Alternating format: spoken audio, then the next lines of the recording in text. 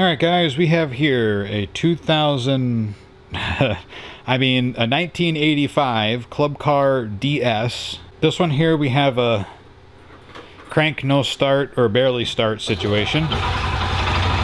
See, it wants to kind of like start and then it dies out. And then it just won't do it again until I feather the throttle a little bit and try to get it to start. But so what we're going to do on this one is we're going to start with the carburetor, which I'm thinking is the problem. We're going to pull it, get it cleaned, put it back together, and it should fire right up. I've had the battery on charge for a few hours because it was a little weak going into this, so I wanted to just top it off, but I wanted to give it a few hours to do that, so when we're trying to get it to start, we're not sucking it dry. The only thing I didn't like about this design was the air box. You need tools to take it apart. It's not just clips. This can be a little tricky sometimes.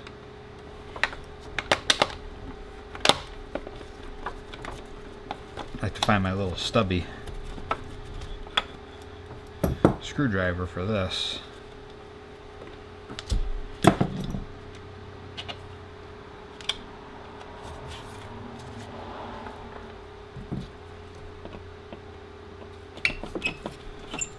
This will be only the second 85 Club Car DS that I've ever worked on. The first one was one of my very own that I've actually recently sold. It was a good strong cart.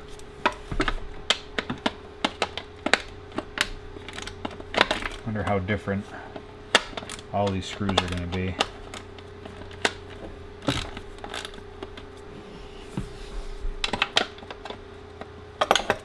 And what's really neat about these things is they all have electric fuel pumps. And it's a Mitsubishi electric fuel pump, which is kind of nice. Nice, not nice, I don't know. I guess it all depends on how you look at it. Okay, so this is where this little tool comes in handy. It's a quarter drive attachment that allows you to stick in these hex bits.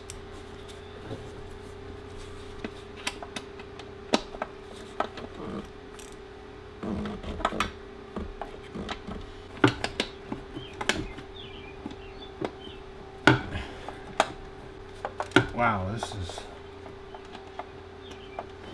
definitely not coming apart as easily as I had hoped.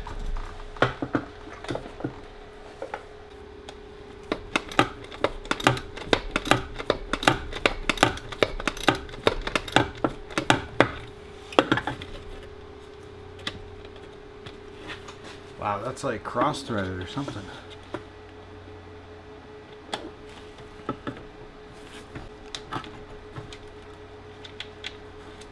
Okay.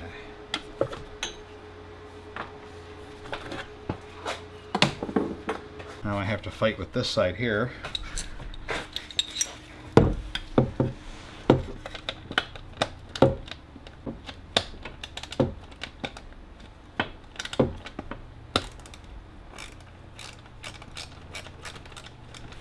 Okay, that one seems to be coming apart much easier then.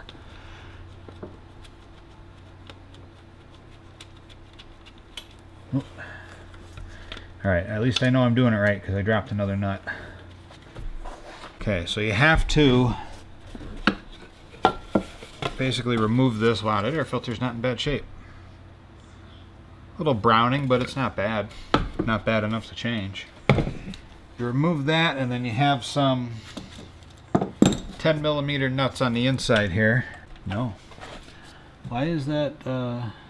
Oh, that's right. You know what? I forgot they have a safety bracket in there. See those little tabs that are over the nuts? You have to basically grab them with the pliers, bend them in towards the center, and then you can get a socket on there.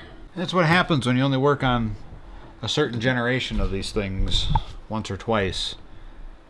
You have a tendency of forgetting what is really needed to do a certain job. Let's see if we can get in here with the pliers. And you don't have to go nuts bending them out. You just need to get them out enough to where you can get a socket on those. There we go. Now we can get our 10mm on there. Yeah, that's right. I completely forgot about those. E-Z-Go uses a similar type of setup on the fan on the inside of the motor for the Robin engines. There's 6 10mm bolts that hold the fan to the flywheel, and it has a very similar arrangement to this where they have those little safety tabs so you don't end up, you know, it's basically just a safety setup. It's kind of neat. And here's what they look like. Basically just a couple of tabs, you pull them away and then you can get the socket on. And then you have this plate which goes on in a certain direction. It only goes on one way because you have the breather port. You have to watch out for that.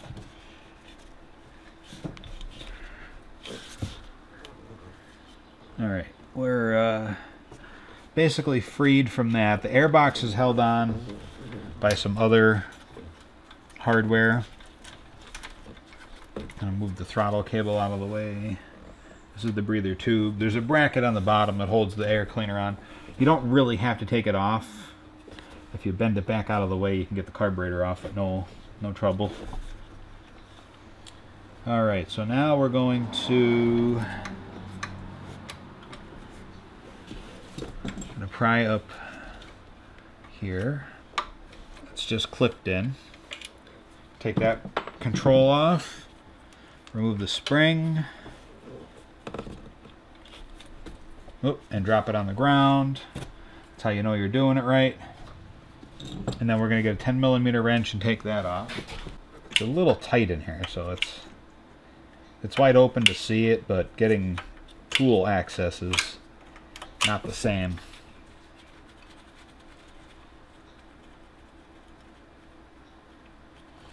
Alright, so can't back that off totally. I'm actually going to take off this bracket right here. Otherwise I won't be able to get in there with the wrench.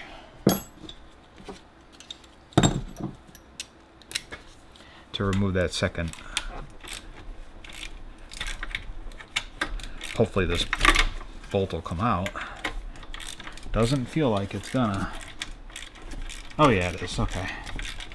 And this is basically going to remove all of this control hardware right here.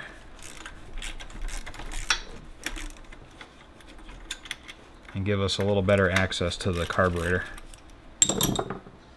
So there definitely is a lot more stuff to take apart on these older carts in some cases. There we go. We're going to replace that fuel filter.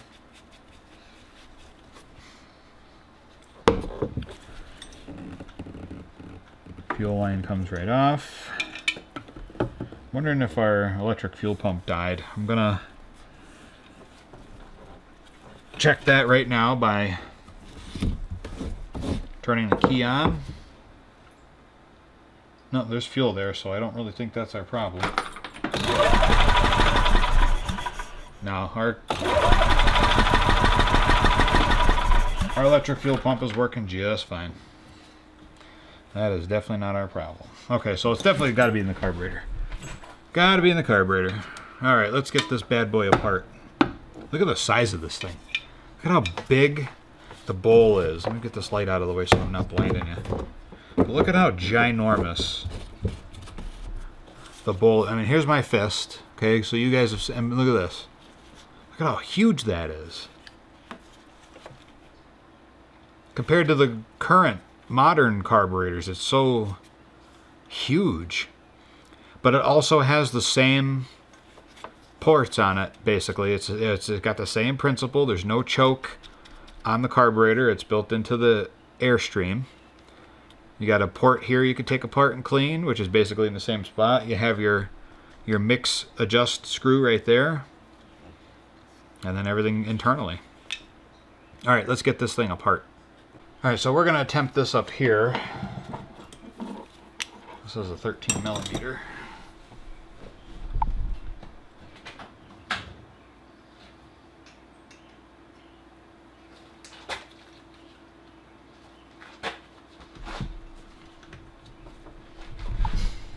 Wow. That is tight. There we go. Okay. Alright, So I'm going to remove... Hold on, I'm just going to move it and put it in the tank here.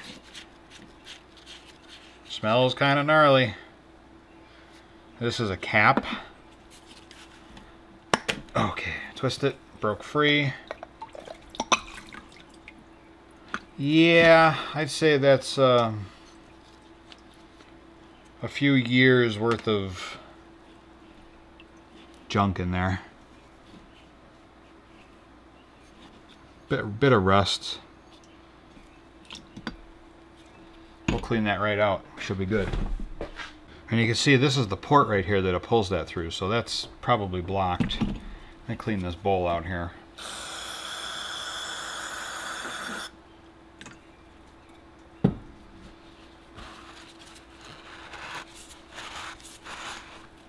Alright, this one looks like it hasn't been cleaned in a while, so I'm going to have to get in here with a wire brush and kind of rough it up so it actually comes out, because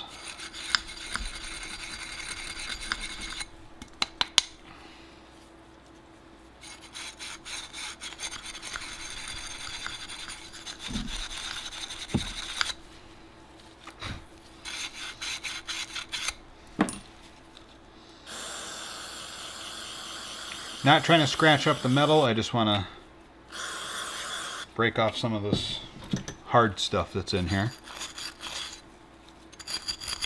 And make sure we get all the loose, chunky bits, because we'll be right back doing this.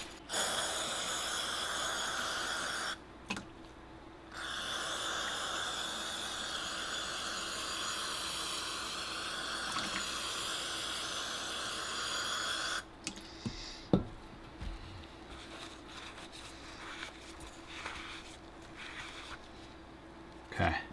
You can see the bottom of the carburetor is all pitted from being rusty for so long, which is going to happen. Alright, so that was the hard part. Move that cap there. See, it doesn't look like that's going to come out without a fight. I already see dirt inside the carburetor.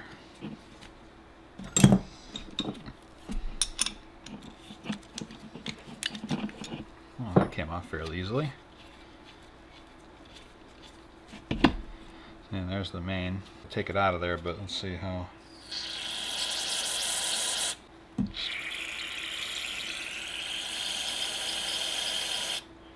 Well, we got good flow. I am going to take it apart. Hopefully we can take it apart. I know you probably can't see what I'm doing. Apologize for that. It's tough. You have to hold the big part with a wrench, and then you can get a screwdriver in the little part, and it should come apart.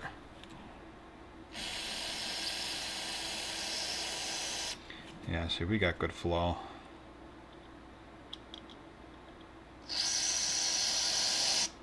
Yeah. That's good. And it's not dirty inside, so we know that it's... I mean, it had some junk in there, but we're good. I'm going to take the little brass bit, just blow it out in the opposite direction to make sure it's clean. And then we're going to reinstall it there. Now what I'll do is I'll hold this part here with the wrench, and then you grab this part here with the screwdriver, and then try to keep your screwdriver centered so you don't create any issues, and then snug. You don't need to go crazy trying to make that super tight. It doesn't have to be. And then I'll just rinse it out one more time.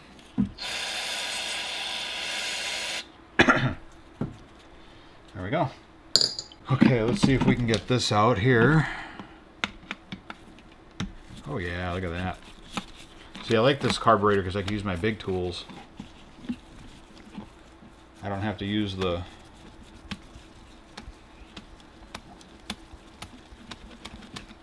I don't have to use the usual screwdriver. Okay, there's our main. This is actually in two pieces as well.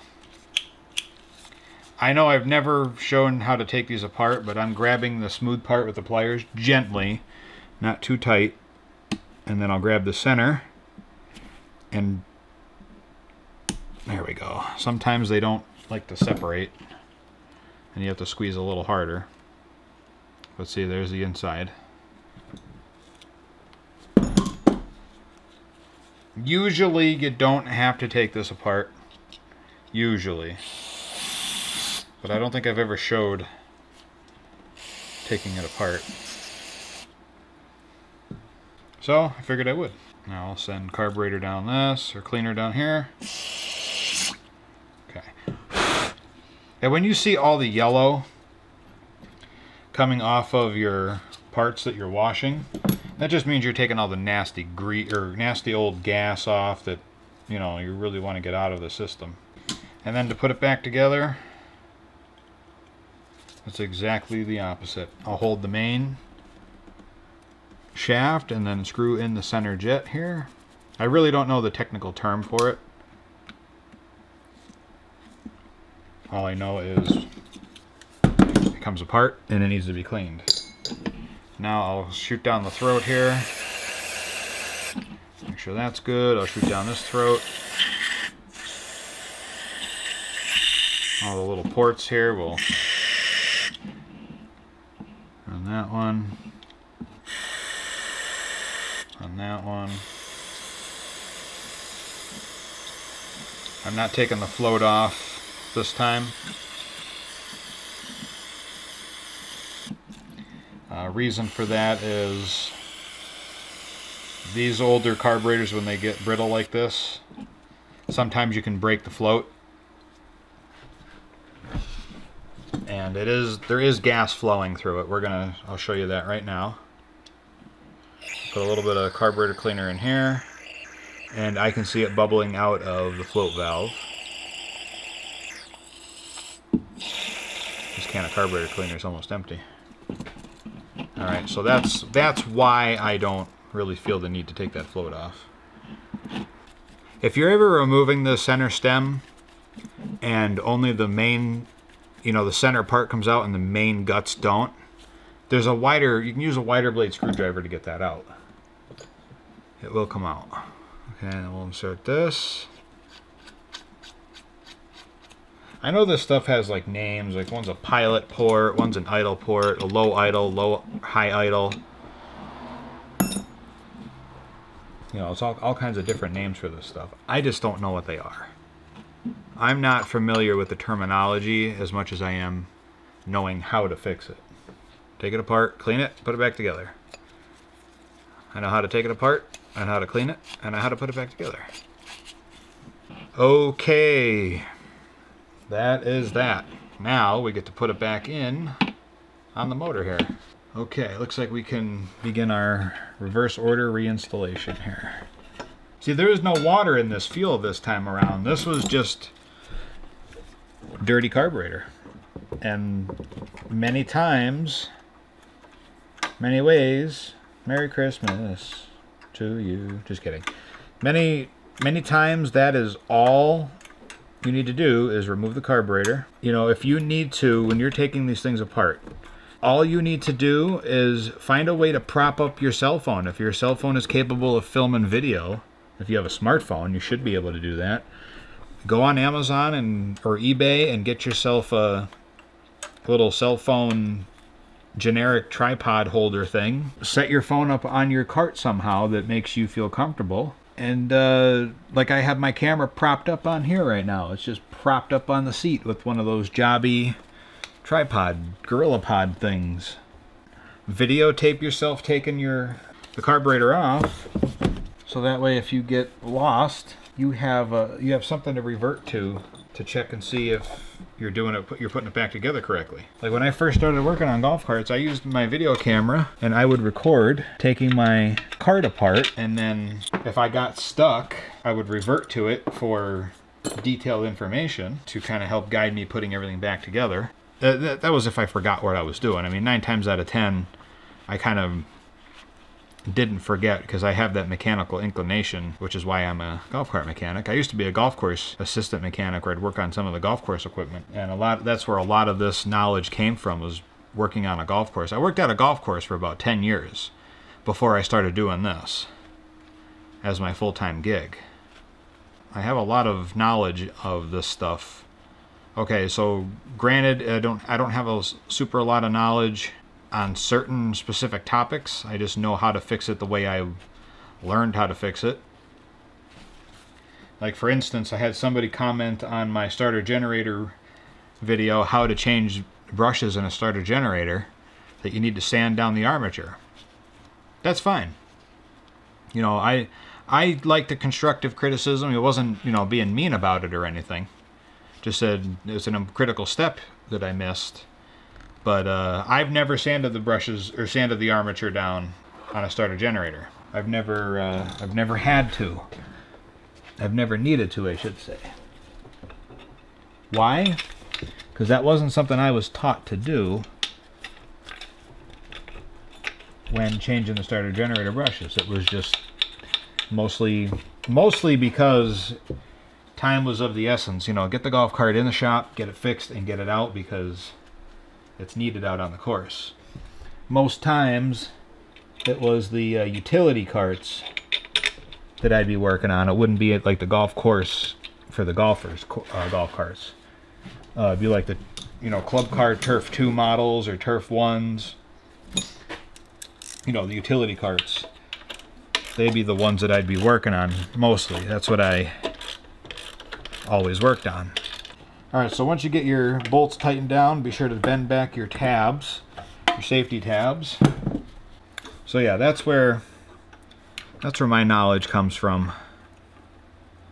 And before I worked on a golf course equipment is some of the weirdest looking, most powerful, and most complex but simple equipment I've ever worked on. Most of it was Toro. Alright, and they use these springs. These are basically to take up the slack, so there's no like play between the two linkages. It just keeps that slack tensioned.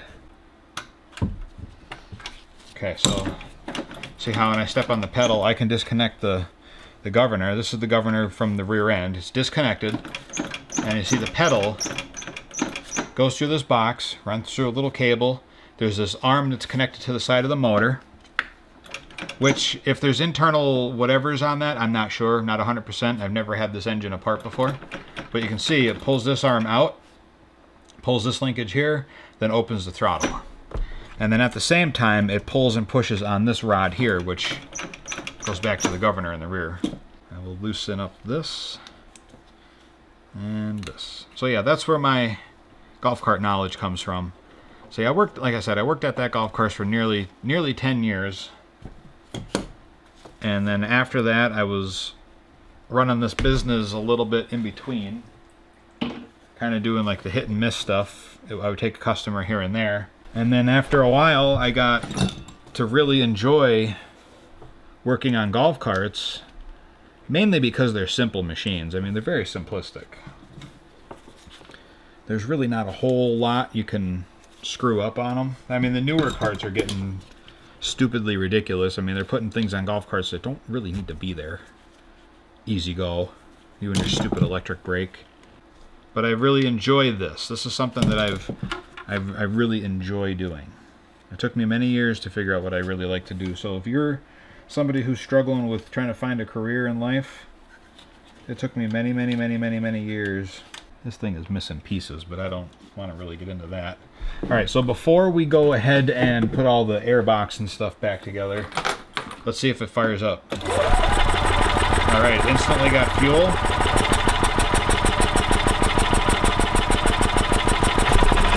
at that, no choke.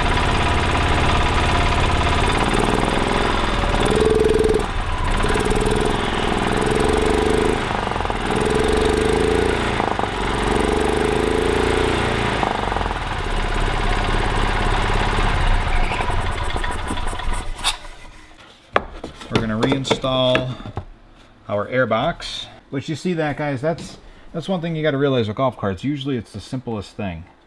And I hope that with my videos, you don't have to be intimidated by the carburetor. That is a result. That is a successful result. We'll demonstrate here.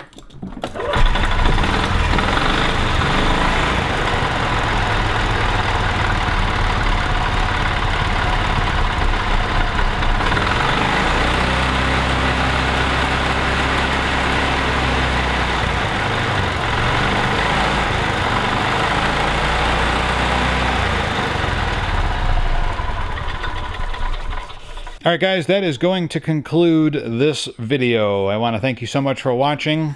Don't forget to like the video if you liked it. Subscribe to my channel if you haven't. Be sure to check the video's description for links to products that I use every single day to make these videos and run my business. Be sure to check out all of my websites and social media links down below. If you have any questions about this or any other project, be sure to leave a comment down below. All right, guys, thank you so much for watching. I really do appreciate it. And as always, we will see you in the next video.